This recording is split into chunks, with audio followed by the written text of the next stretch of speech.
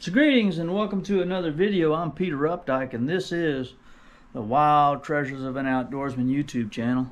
I want to welcome all of you to another segment. We're going to talk about deer tracks here just a minute. Got something real exciting to show you that I made a few years back, and it's helped me identify a buck track. And I'm going to show it to you here in just a second, but first I want to invite you to like and comment and subscribe if this content is something that you enjoy seeing. Alright, so I was down in the Green Swamp, I don't know, I suppose it was about 30 years ago, and I was just milling around on some private land I had permission to be on, and an 8-point buck ran in front of my truck.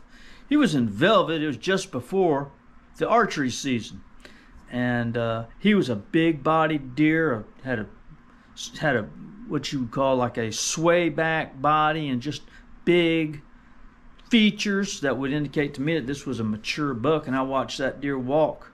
Not too often you see a deer like that, especially in broad daylight. The deer walked right in front of my truck and walked up into the orange grove. Well, I pursued on foot. I got out of my truck. I wanted to get another look at him. I had a camera there. Didn't have a cell phone or anything. I had a regular camera to take a picture of him. And before I knew it, he was up in the orange grove and out of sight. And I could not get a photograph of that deer as much as I wanted to, but I looked there on the ground and there was his track. So I noticed that track and I thought it was awful large and I thought it was pretty dynamic, and I wanted to find a way to somehow preserve it. Thought about maybe I could scoop it up with a shovel, but that'll never work. So I thought about it for a minute, and I went to the hardware store not too far from there, and I got myself a plastic bucket. Got myself a couple of bottles of water, a putty knife, and a box of hydraulic rock-tight cement, which is the sort of thing that you would put in a fence post or something you want to cement anchors in the concrete with. It dries real fast, and I took it out there to the orange grove, and I put some water in that bucket and that rock-tight cement, and I mixed it all up to the consistency where it was heavy but would still pour, right? Kind of like a soupy pour, because you don't want to damage the track when you pour the material into it. So that's what I did. I mixed up enough to do 3 or 4 tracks. I selected 3 or 4 of the best tracks that I could find there, and I poured that hydraulic cement into the track. And the thing about hydraulic cement is it's quick dry. It takes 15 minutes to set up, and it's hard as a rock, right? So after the time was up, I pulled them things in and stuck them in the bucket, and I brought them on home. I got them here, and I hosed them all off and cleaned them up, and lo and behold, there I had a deer track, a big buck deer track in reverse. Okay, so I went back to the hardware store and I got myself some grout, some cement grout. It has no gravel in it, right? I got some chicken wire and a piece of plywood. I took that chicken wire and I laid it down on the plywood, and then I mixed up that grout. It was like mud, right? Heavy, thick, as I could get it without, and still be able to work it, right? And I made a patty over that chicken wire. I was using the chicken wire as reinforcement, okay? Like you would rebar in a concrete scenario. And I made a patty of concrete. And then I took that track and I jammed it, that track in reverse with the Rock-Tite, jammed it into the mix, pulled it out, and it left a perfect deer track. And I did it again. Boom. Stuck it in there. Now I have 2 tracks on one patty. And I'm looking at it and I'm thinking, that's what a buck track looks like. I have that here. I'm going to show it to you. Here it is. Check it out. Isn't that awesome? That's a pretty big deer track. That deer track is about the size of a pack. I hate to use this description, but it's about the size of a pack of cigarettes in length and in width. If you take a pack of cigarettes, it's a pretty good size. Well, that's how big that track is. That is a perfect example of what a buck track looks like. Now, this has been beneficial to me because I've looked at this casting over and over and over again for 30 years, okay? And it has burned an image in my brain of what a big buck track should look like. Because of this experience doing this, I never look at a track the same. I feel like I've almost cheated the system somehow. And now when I'm walking in the woods and I see a deer track in soft sand, I can determine to a certain level of certainty if it's a mature buck 4.5, 5.5 years old or greater. Okay? Features on the deer hoof get more dramatic with age. Same with people. And if you're looking at a young deer and a young hoof deer, I shot a buck that was 5.5 years old, and his hooves were almost, it was with good show, both his inside toe were almost worn down, and the other side was natural. He was clanking his feet together, I guess. I don't know. But this was a great idea, and I wanted to pass that on to you. I got another one here I want to show you. Check this one out. I did the same thing, but with black bear. Look at that. I was in the Ocala National Forest, and I had carried my concoction up there with my truck.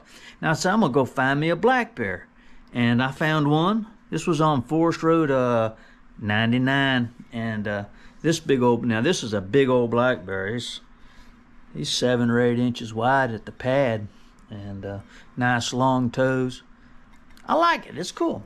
So let's talk about deer tracks for a minute. When I was a kid growing up, so much has changed in the way of hunting.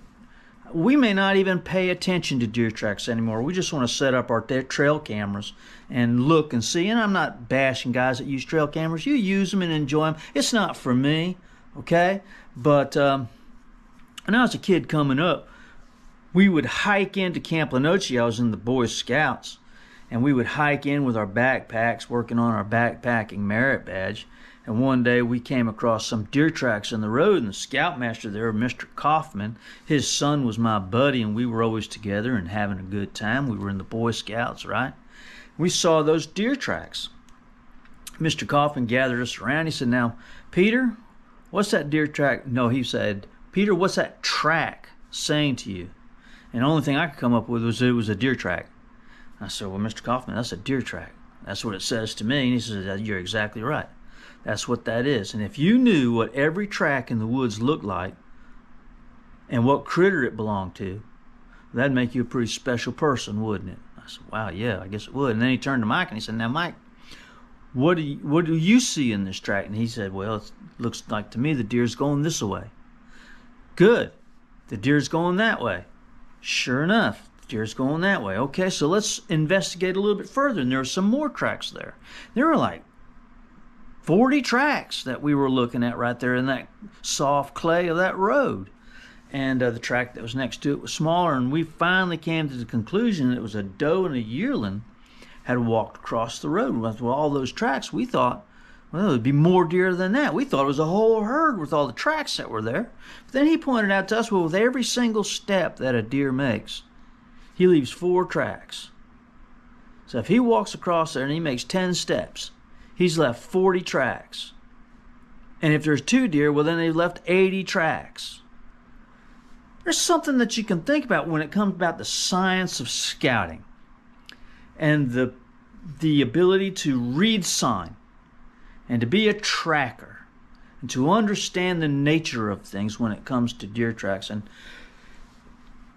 if you go hunt in the Ocala National Forest, there are times, as when I go, that you can't go 10 feet without seeing a deer track. There are deer tracks of every shape and size and blend that you can imagine. And I can go to my stand and sit for 4 or 5 hours, and it had rained the night before.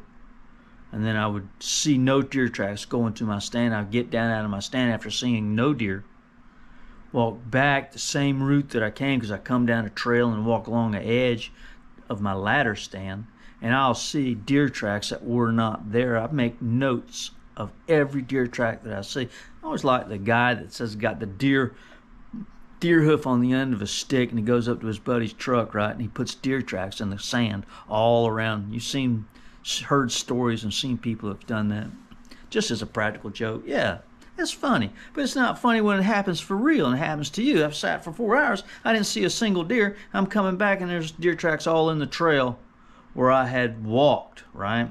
And I did not see a single deer. So that's the whole thing about deer tracks. Now, if you go down to the green swamp, you'll notice that the experience may contrast. That if you go down and you hunt in the swamp, you may see no deer tracks at all. And yeah, if you want to find a buck, you'll need to find a rub, because there's no. I tell you what, the green swamp does have. It's got a lot of trails. You can go into the green swamp and you can look and see and experience what a trail looks like, because they're obvious. They almost look like a jigsaw puzzle going through all the grass and all of the stands of cypress and the cypress dome. You can see those trails coming in and out of those domes. Man, I don't know where all those deer are. There's something making all those trails. Well, it's got to be deer and hogs and turkeys and everything else. It's a cool place. But you can see the contrast, that you can go to Ocala. You can see a lot of tracks everywhere you go.